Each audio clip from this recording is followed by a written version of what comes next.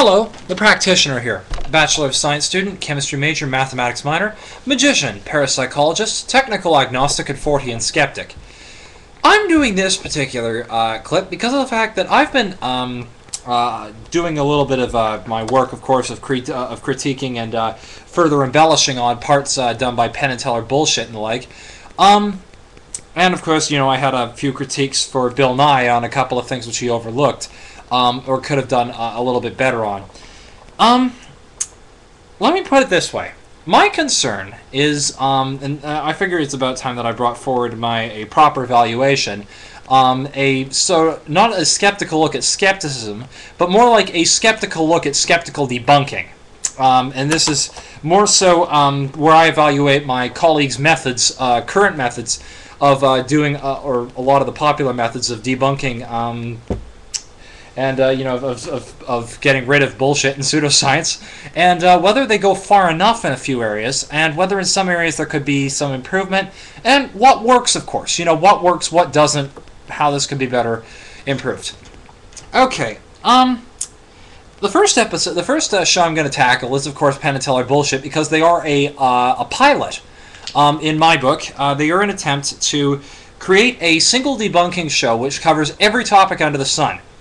They're effectively doing what I'm trying to do on YouTube, which is to become a repository for all information. And they're doing not too bad at it. To give them credit, they have been able to successfully debunk large chunks of our societal values. They've been able to debunk the paranormal with relative ease. They screwed up, and I'll get to their foul-ups in a minute. Let me think, what else? They've had a few issues with capitalism, and but the point is that at least they do bring in experts for the most part. I do wish in some areas they would bring in more scientists as opposed to, and this is not just old stuff like this is modern day type stuff, which does seem a little bit odd.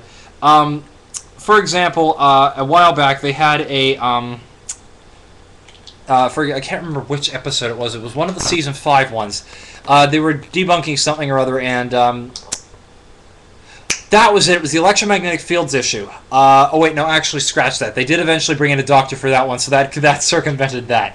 Okay, well, the only issues in particular where they've had issues of not bringing in enough issues with, not bringing in quite enough data or actually properly looking at the data as to which species are actually endangered, not just talking about the 40 success stories, were the going into greater detail as to which species were actually endangered on the Endangered Species Act and more appropriate techniques as to how to handle them.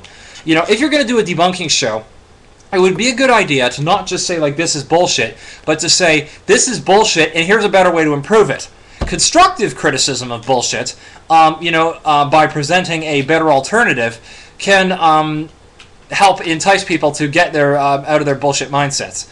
Another thing which kind of ticks me off a little bit is the fact that Penn and Teller have a rather extensive research team who no doubt go through a large chunk of papers, and what's funny about it is the fact that every single one of the episodes where they do a large chunk of this stuff, they quote their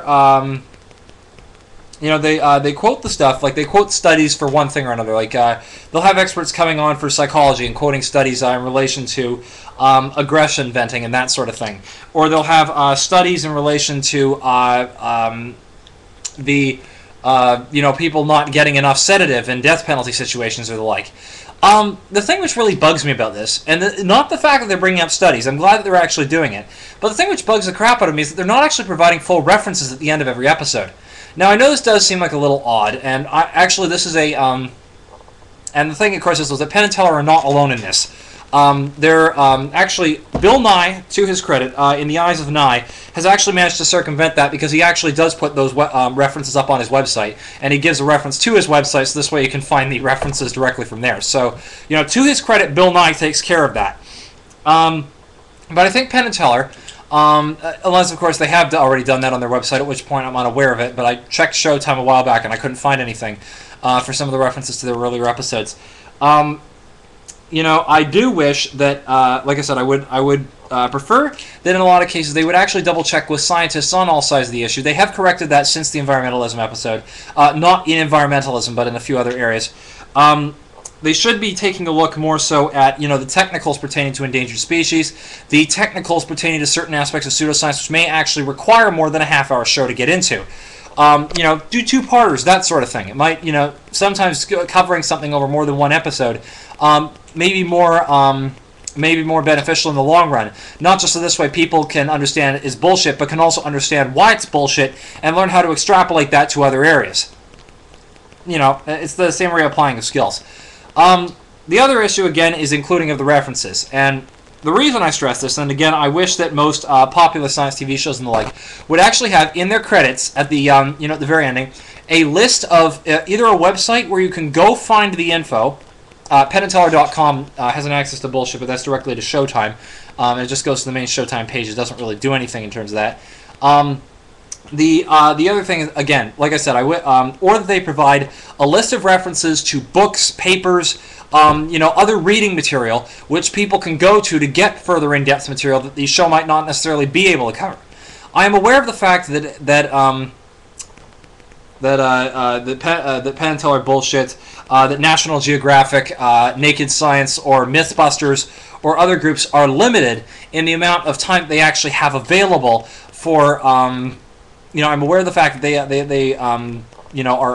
limited in the amount of time that they actually have available to cover a large chunk of detailed info, and a large chunk of it may be too complicated to be covered on a popular level.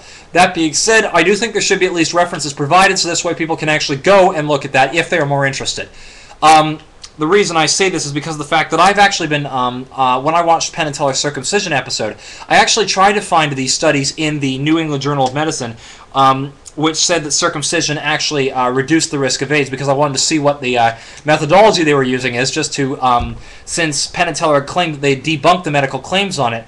Well, my question with that was, well, just because you have two different types of studies, one may be better than the other, but you don't know when they're quoted secondhand which one is better than the other, unless you read the science yourself and take a look at the methodology of the paper and and understand how they did it. So this way you can understand how the research was flawed.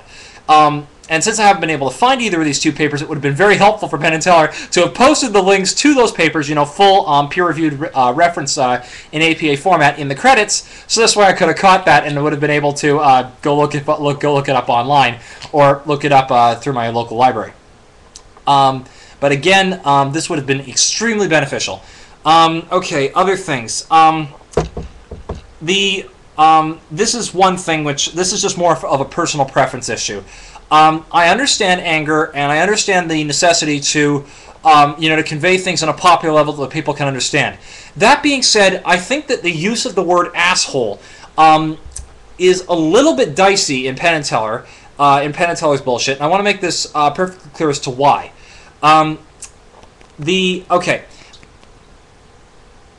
When Penn and Teller call someone an asshole after they have spouted bullshit, after they've debunked what the person has said, that would be appropriate, because at that point you're you're using it as a substitute to call them to prevent from calling them a charlatan or a quack.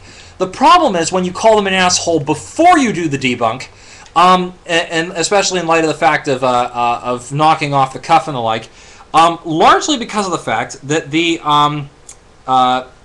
reason I say this is largely because of the fact that it could be construed in some cases as poisoning the well. This is a critical thinking fallacy, which is a subset of ad hominem attack.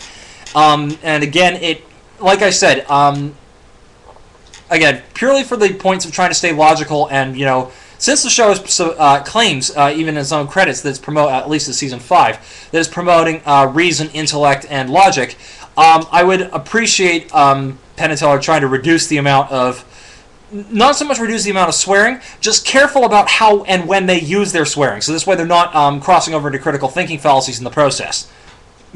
Just purely for logic's sake. Yeah, I think that pretty much covers it for now. My more specific complaints I've talked about, where in the clips, read the Endangered Species Act, read the death penalty, Penn and Teller script big time in relation to environmentalism.